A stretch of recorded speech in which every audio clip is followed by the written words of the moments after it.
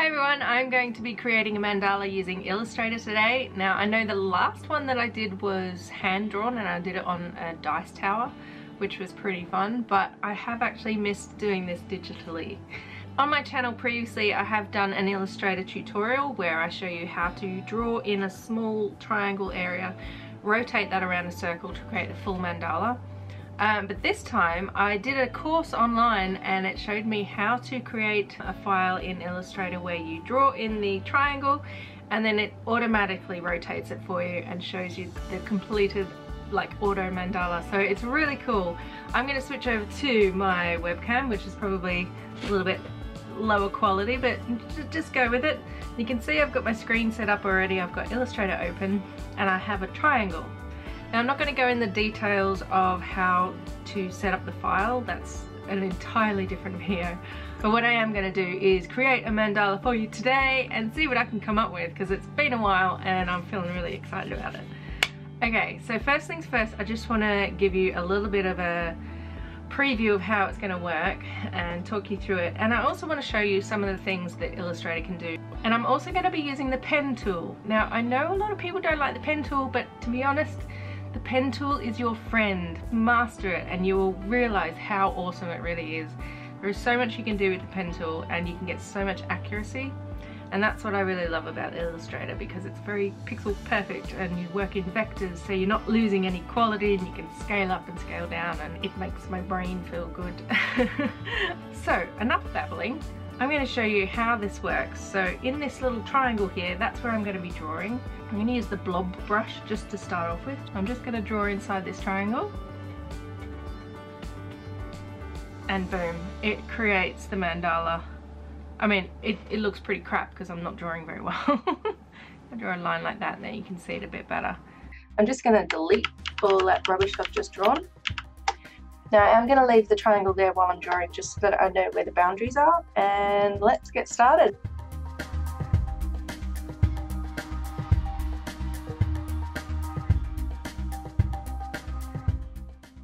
One thing I did forget to mention, because you're seeing the triangle like this, imagine that there is a center point. So I will be doing some reflecting so that I can get it lined up. So as you can see, I've got something here on the left, and I want to reflect that over to the right hand side. So to do that, you right click, transform, reflect. You want to make sure that it's selected on vertical, and if you have the preview checkbox selected, then you can preview it. But I'm not going to click OK, I'm going to click copy. The reason being is because I don't want to just like get rid of the one that I already made. I'm making an extra line, and then I'm just going to hold down shift and then slide it across so it's on the same horizontal plane or vertical plane. You know what I mean. So there we go. Now I have two spiky things sticking outside of circle. Yay me. Next up, I've got this, so I'm going to copy that, bring it over into this file. Does that work? Oh, that looks interesting. Ah, interesting. Okay, I'm just going to make that a bit smaller.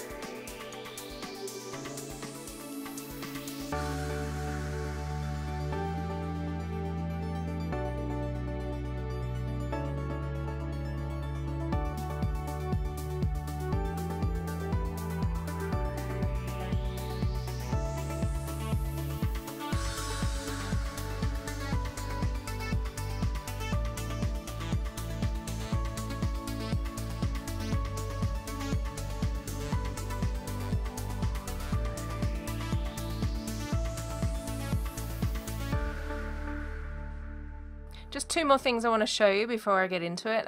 Some of the things that you can do with Illustrator. So I've just got the pen tool and I'm just going to draw a line here. Now that is currently set with a basic path. I'm just going to pull the stroke panel out just so that I can show you more easily what we're doing. Now what I want to do with this path, I'm just going to zoom in on it. You can create a dashed line. So if I check this box, it's now creating a dashed line that is 12 points wide. And you can see the weight of the line is just 1 point. So if I increase the weight, you can see what it does to the line. I don't have to explain it. But now each of those dashes is 12 points, and so is the gap. But if I want the gap to be something like double, I'll just put in 24, then it makes the gap wider. So you can configure these as much as you want. Another cool thing is if you change the end cap to round, then you have these funny looking slugs. If you create the dash as 0 points, it is going to give you a circle. So this is a great way that you can get dots in a line, and they're going to be so equally lined up, it's just going to make your brain feel so happy. This is what I love about Illustrator, it's so pixel perfect. Obviously you can change the point gap between them. So currently the weight is 21, so if I do it at 21, the gap, it will put them right next to each other. And obviously if I do it at double that, 42 maybe, then you can see there's exactly one dot space in between them. So that's one really easy way that you can create designs just with a click of the button. The second thing I'm going to show you is how you can create the same effect, but instead of just dashes and dots, you can use any kind of shape that you've come up with. It can be something you've drawn and scanned in, or it can be just a shape. So I'm going to create a shape from the polygon tool, and obviously I'm going to do a hexagon. That's actually got a dashed stroke on it, so I'm just going to untick the dashed line, and then you can see I've got my polygon there. I'm going to make it have a fill instead of a stroke, so over here I'm just going to swap that over, turn the stroke off. So now I've got a polygon. I'm just going to open the brush panel and I'll bring it out so that we can see what we're doing. So what we're going to be doing is turning this polygon into a pattern brush. So you select the new brush button, then you choose pattern brush and you click OK. You get this window. Now you can check out some of the settings in here. I'm going to change the spacing to about 25%. And on this box here I'm going to set it to none. This is how it handles corners. And then with the fit I'm going to put it approximate path, and I'm going to click OK. So now all I need to do, I'm going to click on this original line because it's already there. So now I've got my path selected, I'm just going to click on the brush and it instantly turns it into the same pattern that we had with the dashes. So that's a really quick and easy way that Illustrator really helps you out with making complex lines and shapes and all sorts of things. It's called the pattern brush and it is really helpful, and it's how I created some of the effects in this mandala. So I'm going to carry on drawing and I'll see you at the end.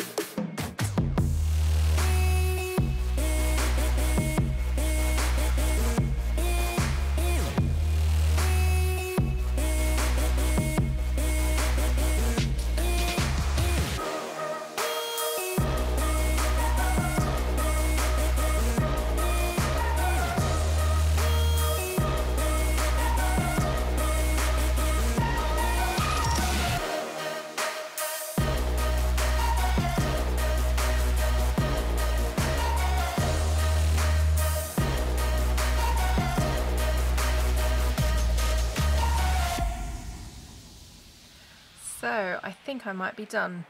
I had a few issues with my computer shutting down, and you may have noticed I look a little different because it is the next day, but I really enjoyed doing this. It took quite a while, but I think I'm done. The only thing left to do is just put the D20 in the middle. I'm not going to colour it in this video. I might leave that for a future video or a future live stream, but I'm pretty happy with how it looks in black and white. Now, not all of my videos are going to be Dungeons and Dragons themed, but it just kind of finds its way in there. And yeah, so that just kind of happened. But I'm going to call this one Molly's Mandala, and give me a thumbs up if you recognise the reference.